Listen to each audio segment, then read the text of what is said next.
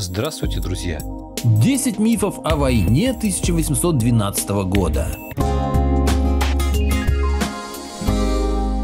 Благодарю всех, кто подписался на мой канал и смотрит мои видео. Ссылка на статью в описании. Автор статьи Михаил Дюнов. Бездарные планы полководцев, испуганный Наполеон, страшные морозы и вандалы-французы, самолично спалившие Москву.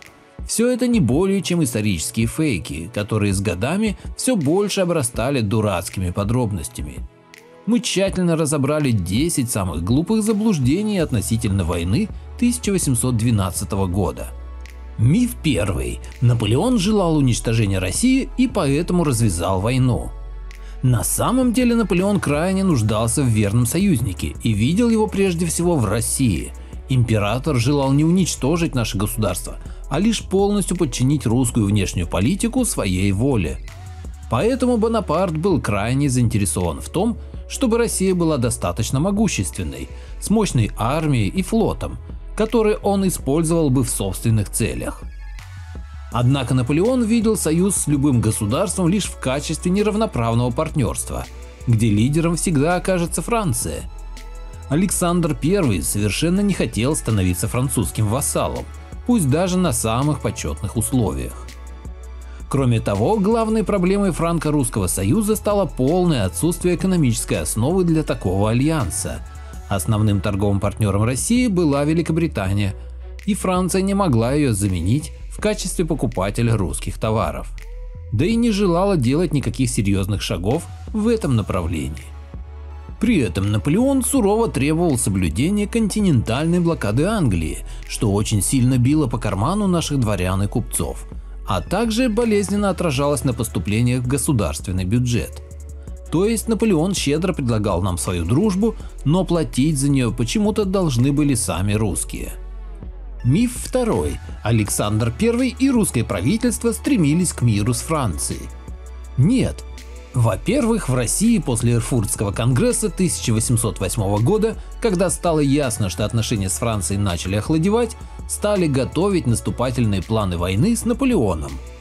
Создание на западной границе России Великого герцогства Варшавского стало прямым вызовом русской политике, которая основывалась на признании результатов разделов Польши. Поэтому война в Польше была одной из главных идей Александра I, а русские войска с 1810 года готовились скорее к наступательной, нежели к оборонительной войне. Во-вторых, если бы Александр I действительно хотел мира с Наполеоном, он бы не продемонстрировал крайнюю неуступчивость в вопросах брака императора, который в качестве главной невесты рассматривал русскую великую княжну Екатерину, младшую сестру Александра I. Предложение о браке отклонили в довольно унизительных для Бонапарта обстоятельствах, что заставило его сделать выбор в пользу австрийской принцессы Марии Луизы.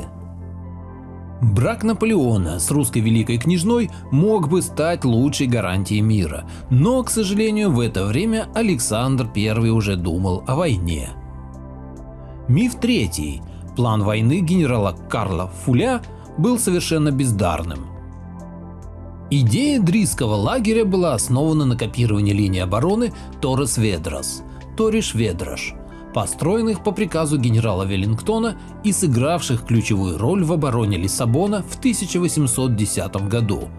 В Португалии 3 линии из отдельных фортов, траншей и валов оказались непреодолимыми, и наступление французов удалось остановить.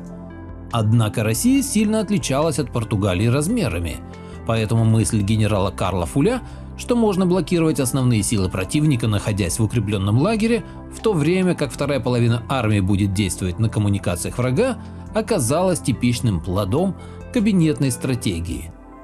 Конечно, если бы Наполеон тупо уперся в укрепление Дрисского лагеря, не глядя по сторонам, замысел Фуля принес бы отличный результат. Расположение лагеря выбрали весьма удачно, он действительно находился прямо на пути французского наступления. Но французам было проще не тратить силы на осаду, а уничтожить полевую армию, после чего весь гарнизон Дриссы оказывался в ловушке, глубоко в тылу бодро наступающих французов. Миф четвертый.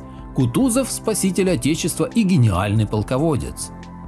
Если бы Михаил Кутузов скончался после заключения мира с Турцией в 1812 году, он, безусловно, остался бы в истории как один из значительных, но совсем невеликих полководцев своей эпохи.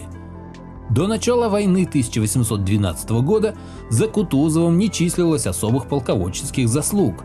Более того, формально он нес ответственность за проигранную кампанию 1805 года, завершившуюся громкой победой Наполеона под Аустерлицем. Сам Кутузов не считал себя великим полководцем и признался генералу Алексею Ермолову, что плюнул бы в рожу тому, кто 2-3 года назад предсказал бы ему славу победителя Наполеона. Современники считали Кутузова неплохим генералом, но оценивали полководческие таланты Михаила Барклая де Толли гораздо выше. Не зря Кутузов до 1812 года так и не получил фельдмаршальского чина, которым традиционно отмечали самых отличившихся военачальников. Но в тяжелые дни французского наступления, когда враг проник вглубь России так далеко, как не бывало со времен смуты, русскому обществу потребовался символ национального сопротивления Наполеону. Таким символом мог стать лишь Кутузов, который был непосредственно связан со славными временами побед Суворова и Румянцева. Миф пятый. Бородинская битва – выдающаяся победа Кутузова. До сих пор в учебниках истории и научно-популярных книгах по военной истории можно прочесть, что Бородино – это выдающаяся победа Кутузова, с которой начался разгром ранее непобедимой французской армии. Максимум, на что чаще всего идут скептики, это признать итоги боя неопределенными. Однако в 1812 году существовали четкие, неизменные и понятные всем критерии того, победила ли армия или потерпела поражение. И это не сравнительные потери или итоговый результат военной кампании. Победителем в сражении признавался тот, кто оставил за собой поле боя. Отступивший всегда считался проигравшим. После Бородино русская армия под командованием Кутузова оставила поле боя и отступила к Москве. Кутузов в своем рапорте Александру I вполне осознанно обманывал императора, говоря: «Кончилось тем, что неприятель нигде не выиграл ни на шаг земли с превосходными силами своими». Александр хорошо понимал, что Бородино – это совсем не победа, но решил подыграть Кутузову, сочтя, что такое решение поддержит боевое настроение в русском обществе. Император лично исправил текст рапорта Кутузова перед публикацией в газетах, убрав оттуда излишне шапкозакидательские фразы. Миф шестой. Наполеон при Бородино испугался отправить в бой старую гвардию и потому проиграл. Действительно, несмотря на настойчивые просьбы маршалов, Наполеон приказал старой гвардии оставаться в тылу и не вступать в бой. Между тем, это был целый корпус отборных войск, введение которых в сражение могло бы серьезно изменить его результат. Русская армия к концу целого дня непрерывных боев была полностью измотанной, свежих войск не предвиделось, мощный удар гвардейцев с легкостью опрокинул бы наши порядки. Но у Наполеона было слишком мало информации о русских силах. Он полагал, что Кутузов располагает достаточными резервами и будет сражаться на следующий день. В таких условиях решение не использовать самую сильную часть войск, которая могла бы с большой эффективностью показать себя в случае продолжения генерального сражения, можно признать вполне логичным.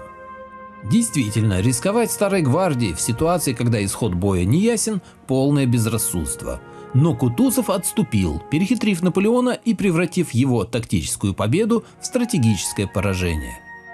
Миф седьмой. Французы, движимые вандализмом и чувством мести за поражение, сожгли Москву. Самое интересное, что меньше всего были заинтересованы в пожаре Москвы именно французы. Ведь вначале Наполеон планировал перезимовать во второй столице, чтобы на следующий год продолжить войну. Именно московский пожар стал одной из причин рокового для французской армии решения об отступлении. В пользу того, что поджог города был инициативой русской стороны, скорее всего генерал-губернатора Федора Растопчина, говорит тот факт, что из Москвы перед сдачей вывезли все пожарные насосы и эвакуировали пожарные команды. Картина такая: не хватает подвод, чтобы вывести из арсенала оружие, столь нужное армии, отступающие войска бросают в городе тысячи раненых, но вот на отправку пожарного оборудования транспорт почему-то находится. И разумеется, историкам хорошо известны письма Растопчина, в которых он прямо говорит о своем решении поджечь столицу, если ее сдадут неприятелю. Миф 8. Французская армия отличалась необыкновенной жестокостью. Войны наполеоновской эпохи происходили в иной культурной традиции, нежели мировые войны 20 века. Армии были профессиональными и относительно немногочисленными. Солдаты и офицеры видели в противнике не чудовищ, которых можно лишь уничтожать, а таких же воинов, как и они сами. Да и военная пропаганда не стремилась дегуманизировать образ врага. Поэтому в войнах этой эпохи, как и в конфликтах 18 столетия, не случалось особых эксцессов по отношению к пленным и к мирному населению. Наполеон всегда приказывал военным врачам оказывать помощь в равной степени французским солдатам и раненым пленным противника. А после кровопролитных сражений солдаты вражеских армий вполне могли прийти в гости к недавнему противнику, чтобы посидеть у костра и выпить кружку-другую вина или водки.